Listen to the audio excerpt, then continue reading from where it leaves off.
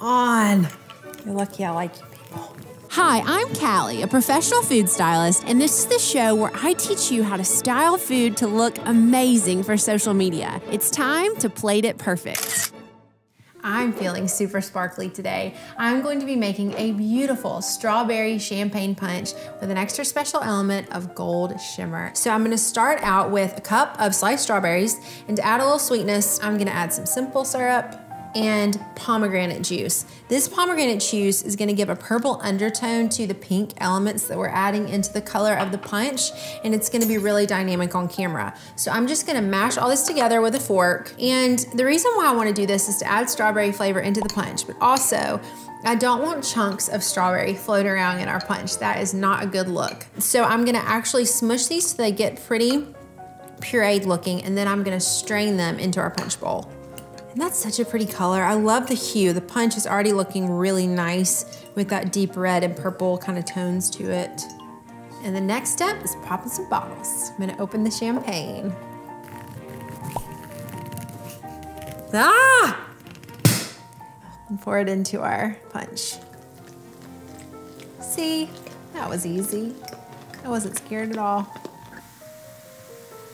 I'm gonna open bottle number 2, and for color, I'm probably not gonna add this whole bottle, but I wanna add some. Jeez.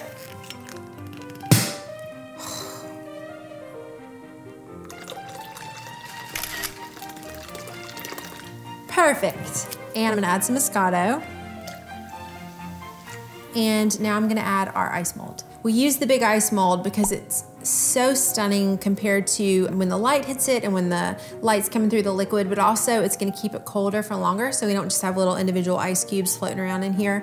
So this uses that method about making sure you have clear ice. So I brought distilled water to a boil once. I let it sit for about 30 minutes. I boiled it again, let it rest for about another 30 minutes, then I poured it into the mold. So that's gonna keep your ice a lot more clear than if you had just poured regular tap water into a mold and put it in the freezer. And for our final finishing styling touches, I'm going to be adding fresh fruit to our punch bowl. So I have some beautiful punchy green limes. I love the combination of pink and green. This is a beautiful contrast to the pink of the punch. And then these blood oranges, oh my word. They are so beautiful. Blood oranges remind me of stained glass, and I think they look so classy, so festive, so sparkly for our punch. So I'm gonna add in the limes and the blood oranges, and we're gonna stir it all together. Camera-wise, this is so dynamic. This isn't just a normal punch with just some ice cubes floating in it individually, but also the color. All of these elements, everything about this punch is sort of translucent. You have the translucence of the ice and then the kind of stained glass effect of the blood oranges and the pretty light green citrus that also reminds me of that translucence. It just adds lots of depth and color. So I've cleared my area up here, so now I am ready to style the glasses. I'm gonna start it out dipping the rim in the lime juice. And I just really want to make sure that we know to really work quickly. If you go slowly on this process, the lime juice will dry on the rim of your champagne flute, and it's not going to look as beautiful and glamorous as we want it to. So just gently, you don't want to go, just kind of daintily dip that in. Voila, that looks so good. And the thing I love about this punch too is if any of the gold kind of sinks down into the glass, it's gonna look even cooler because it gives it a slight shimmer. So I'm gonna go ahead and dip all 4 of these glasses. Gorgeous, one more to go. All right, beautiful, that looks even to me. Great, and then as a final touch, we're gonna add these sliced strawberries to the glasses. So for each of these strawberries, I just took a paring knife, sliced down the center, and I try to pick ones that have like perky little tops. They have a pretty red color on the outside. I'm gonna open it up, just place it on the glass, just like that. And now these are ready to be presented.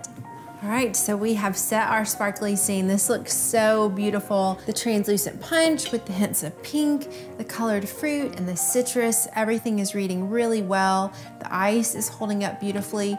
And I could always add more champagne here. If for photo I wanted it to look more full, I could add more champagne. And then I also have all of our champagne flutes with the gold sanding sugar on the rim, the strawberry that hints at the ingredients, and some of them already have punch in them because I wanna show you guys how to get the final one looking perfect. So I have our glass here and we're gonna fill it up with some of our punch. Hopefully I'm gonna do this without spilling it on the floor. Beautiful. Okay, perfect. So we have our liquid in here, and as you can see, if you spill, it's okay, because I can wipe that up later. I just really want to make sure that our liquid is at the right level in the glass. And then here comes our special hint.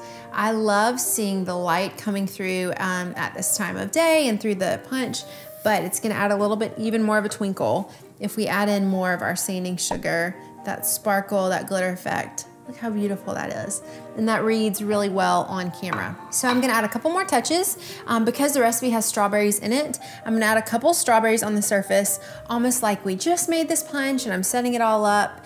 And then also some pomegranate seeds, because when I think about this photo, I think it's beautiful from overhead and at a side angle, and I want to be able to see some hints of the ingredients throughout the scene, so we're adding in visual cues to what's in the recipe. So I'm gonna also sprinkle some pomegranates, maybe a little bit around here, just to cue into when I might shoot this from a 3/4 angle or get a detailed shot what's inside of the punch.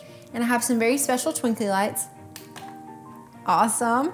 And you can find these lights at party stores. I'm sure you could probably order them online. And I'm just gonna move them throughout our little celebratory champagne scene. And as I set them up, I'm gonna wanna weave them more towards camera, because they're gonna get a little bit out of focus, and it's gonna give you that really dreamy look to your photo.